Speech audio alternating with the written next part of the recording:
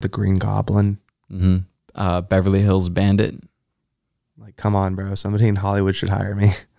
How did that start? Because the first time I heard you reference yourself as the Beverly Hills Bandit, you got arrested for like going 170 on the way back from Coachella. It was 150, and this is a funny story, dude. I'm flying back from Coachella. Why? I don't know. I think I was just like in a good mood. It was a bad Coachella. It was like a boring Coachella. But dude, we're just flying on the highway, just listening, jamming to music, flying, bro, going like cruising at 130. I start going like 150, like 160, and these cops, I remember this, and it was like, we passed these cops, and I was just flying. I was like, they're gone. 20 minutes go by. The cops turn off the lights, hit the left-hand shoulder, and they told me when they pulled me over, they're like, well, we've been following you going 130 for the last 20 minutes. Like, what's going on? So when they pulled me over, I was like, dude, how'd we get out of this? And I told them I was Marshmellow, and I was coming back. No, this is a real story, bro. Bro, this fool Peter, I'm like, yo, Peter, how do we get out of this, dog? I was like, dude, they're throwing me in jail. 150, bro?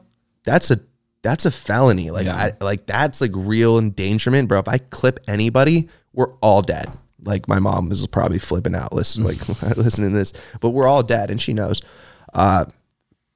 And dude, he pulls me over, and I'll get out, and he's like, yo, it's like, what's going through your mind? And I'm like, dude, I just finished a set at Coachella. I have to perform at this club in LA called Nightingale, and I literally have an hour and a half to make my show, officer. I'm so sorry. Like, I would never do it again. They're like, who are you? I was like, look, like, I don't just keep this between you and I. Like, I keep my profile really low key, but I'm like Marshmellow, dude.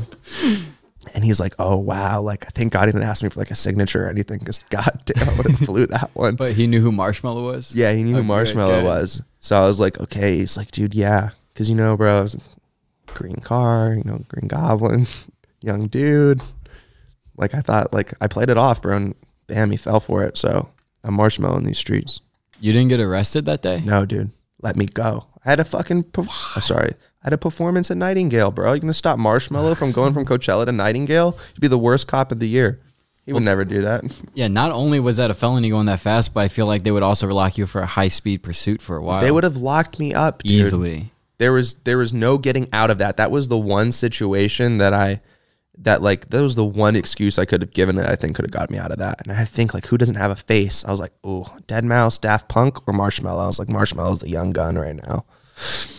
Who do you think Marshmellow